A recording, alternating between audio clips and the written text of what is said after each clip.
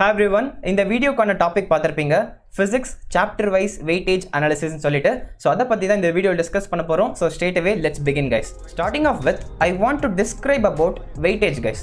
Weightageங்கற விஷயம் வந்து it keeps on changing. For example, physicsல ஒரு chapter current electricity எடுத்துக்கோங்களேன். இந்த வருஷம் 2 questions கேட்கலாம். அடுத்த வருஷம் 3 question கேட்கலாம். Maybe next year just ஒரு question கேட்கலாம் இல்ல கேட்காம கூட போகலாம். So weightageங்கறது it's a changing thing guys, constantly changes. So அதை மட்டும் வச்சு ஒரு NEET aspirant நீங்க ஒரு chapter படிங்கன்னு சொன்னா I will not accept guys. If I was a NEET aspirant, if I am a NEET aspirant, நான் just weightage மட்டும் மனசுல வச்சுட்டு நான் படிக்க மாட்டேன். Instead I will use another two factors guys. ஒரு ஃபேக்டர் என்னன்னா அந்த சாப்டரோட லென்த், அதோட complexity of A chapter. So நிறைய ஃபார்முலாஸ் படிக்கணும், நிறைய டிஃப்ரெண்ட் ஃபார்முலாஸை நான் ஞாபகம் வச்சுக்கணும் அப்படின்ற ஒரு சாப்டரை கொஞ்சம் லெஸ் ப்ரையாரிட்டைஸ் பண்ணுவேன். And on the other hand கொஞ்சம் ஈஸியாக தான் இருக்குது, சிம்பிளான சாப்டர் தான், கொஞ்சம் குட்டியான சாப்டர் தான் அப்படின்னா அதுக்கு கொஞ்சம் எக்ஸ்ட்ரா ப்ரையாரிட்டி கொடுப்பேன். And third factor is the difficulty level of the paper. So every year NEET examல இந்த சாப்டர்ல இருந்து difficult of the questions எப்படி இருக்கு, ஈஸியா கேக்குறாங்களா இல்ல ஈஸி டு ஆவரேஜா கேக்குறாங்களா இல்ல டிஃபிகல்ட்டா கேக்குறாங்களான்னு சொல்லிட்டு அதை அனலைஸ் பண்ணி கம்பேர் பண்ணி I will finally come up to analysis guys.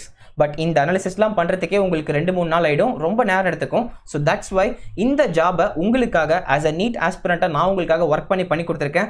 That is the work of this video guys. So இந்த வீடியோவில் இந்த 3 ஃபேக்டர்ஸான வெயிட்டேஜ், அதுக்கப்புறம் லென்த்தினஸ் of the chapter and the past 5 years analysis of the difficulty level of the question paper from a particular chapter, இந்த 3 ஃபேக்டர்ஸை வச்சு நான் chapters of ஃபிசிக்ஸை prioritise பண்ணியிருக்கேன். High priority, middle priority and low ப்ரையாரிட்டின்னு சொல்லிட்டு. So அதை பற்றி தான் இந்த வீடியோவில் டிஸ்கஸ் பண்ண போகிறோம். So straight away let's get started guys.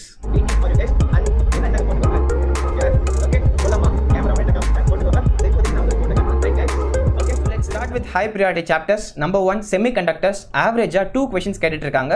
And ray optics இதுவும் consistently ஒரு 2 questions இருக்கு. And wave optics last year, exception to last year 2021ல மட்டும் 0 questions, but other yearsல பாத்தீங்கன்னா கன்சிஸ்டன்ட்டா 1 or 2 questions கேட்டிட்டே இருக்காங்க. And then electrostatics, electric charges and fields, electrostatic potentials, இந்த recent years இது NTA-க்கு ரொம்ப பிடிச்ச டாபிக் ஆயிட்டு இருக்கு. So work more for this topic guys. இந்த 2 சாப்டர் நல்லா படிச்சுக்கோங்க. ஒரு 4 question ஆவரேஜா வந்துருது இந்த 2 சாப்டர் கம்பைன் பண்றப்ப. Next current electricity, average 1 or 2 questions, and moving charges and magnetism 2 question கேட்க சான்ஸ் இருக்கு. And the next chapter is rotational motion guys.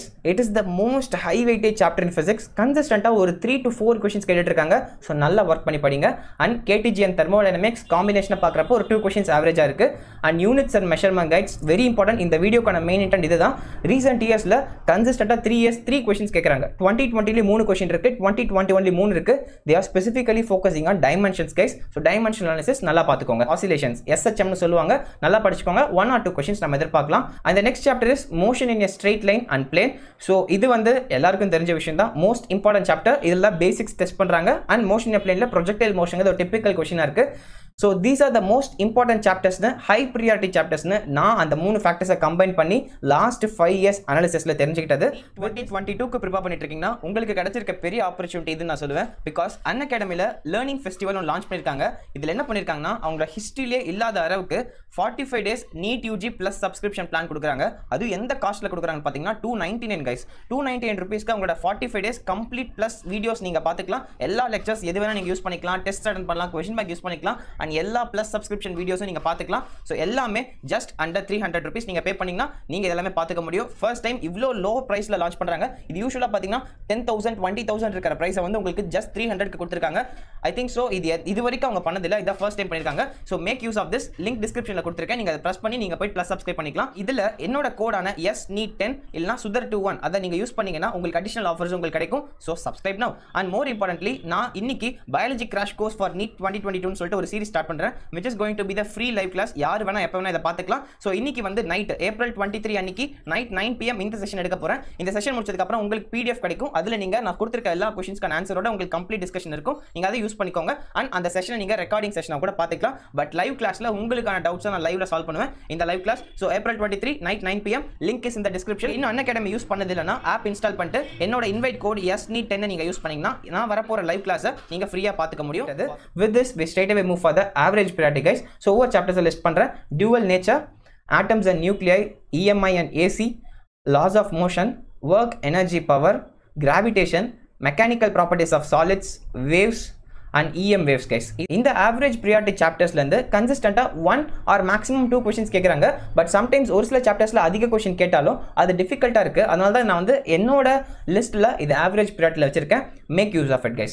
And finally low priority chapters. இது வெச்சதுக்கான காரணம் complexity of the chapter. ரொம்ப பெருசா இருக்கலாம், ரொம்ப காம்ப்ளெக்ஸா இருக்கலாம், கேக்குற क्वेश्चंस கொஞ்சம் டிஃபிகல்ட்டா இருக்கலாம். So that's why I kept here thermal properties of matter. நிறைய ஃபார்முலாஸ் நீங்க படிக்கணும், நிறைய ஞாபகம் வச்சுக்கணும், கரெக்ட்டா அப்ளை பண்ண தெரியணும், கால்குலேஷன் மிஸ்டேக் இல்லாம பண்ணனும். So கொஞ்சம் மிஸ்டேக்ஸ்க்கான ப்ராபபிலிட்டி அதிகம், அதனால தான் லோ ப்ரையாரிட்டியில் வச்சுட்டேன். And mechanical properties of fluids huge chapter, நிறைய படிக்கணும், நிறைய குழம்பும். பட் கொஞ்சம் ஈஸியாக கேட்பாங்க, ஒரு ஆவரேஜாக கேட்பாங்க.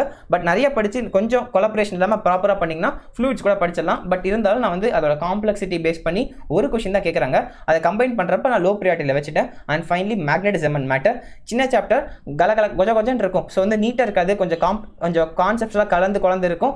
ஒரு கொஸ்டின் தான் ஆவரேஜாக கேட்குறாங்க. So I kept under low priority chapters case. So this is my priority list for the physics as far as my analysis is concerned. High priority na இத மட்டும் தான் படிக்கணும், low priority chaptersலாம் படிக்க கூடாதுங்கிறது மீனிங் கிடையாது. இது நான் கொடுத்ததுக்கான காரணம், ஒரு சுதர்ஷன்ங்கிறவன் ஒரு பிசிக்ஸ்ல ஒரு சாப்டர் படிக்க போறான்னா அந்த சாப்டருக்கு ஒரு 100 MCQ சால்வ் பண்றான்னு வெச்சுக்கோங்களேன். பட் இந்த ஹை ப்ரியாரிட்டி சாப்டர்ஸ்க்கு மட்டும் he will work more harder.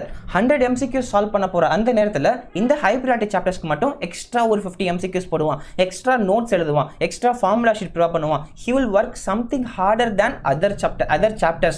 அப்படிங்கிறது தான் இந்த ஹை ப்ரியாரிட்டி சாப்டர்ஸ்க்கான மீனிங்.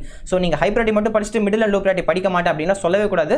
நான் அதுக்காக இந்த லிஸ்ட் பண்ணல, இதுக்கு எக்ஸ்ட்ரா எஃபர்ட்ஸ் போகணும்னு சொல்லி எம்பத்தைஸ் பண்றேன். இதுக்கு எக்ஸ்ட்ரா டைம் ஒதுக்கணும் நீங்க, அதுதான் மெயின் ஃபீச்சர். ஓகே, பிசிக்ஸ்க்கு இப்படி நான் பண்ண மாதிரி கெமிஸ்ட்ரிக்கும் நீங்க high priority, average priority, low priority chapters நான் பண்ண நினைச்சீங்கன்னா கமெண்ட் டவுன் இந்த கமெண்ட் செக்ஷன். ஆனால் கெமிஸ்ட்ரிக்கும் ப்ரியாரிட்டி லிஸ்ட் ப்ரிப்பேர் பண்ணி நீங்கள் கொடுங்கன்னு சொல்லி நீங்கள் கமெண்ட் செக்ஷனில் எல்லாரும் போட்டிங்கன்னா நான் டெஃபினட்டாக கெமிஸ்ட்ரிக்கும் இதே மாதிரி ஒர்க் பண்ணி உங்களுக்காக நான் கொடுக்குறேன். இதே மாதிரி 2-3 ஃபேக்டர்ஸை கம்பைன் பண்ணி உங்களுக்கு அந்த வீடியோ ப்ரிப்பேர் பண்ணி தரேன். So comment down below. இந்த வீடியோ உங்களுக்கு ஒரு தெளிவான ஐடியா கொடுத்துருக்குன்னா ப்ளீஸ் ஹிட் லைக். உங்களோட ஒவ்வொரு like motivates me a lot. Go and straight away hit like and share it with your friends. And உங்களுக்கு ஏதாவது டவுட்ஸ் இருக்கா நீங்கள் கமெண்ட் செக்ஷனில் லீவ் பண்ணலாம். And don't forget to subscribe to my YouTube channel Neet Strategies in Tamil guys. So it's Sudarshan signing off from Neet Strategies in Tamil. Take care. Thank you all. Bye bye.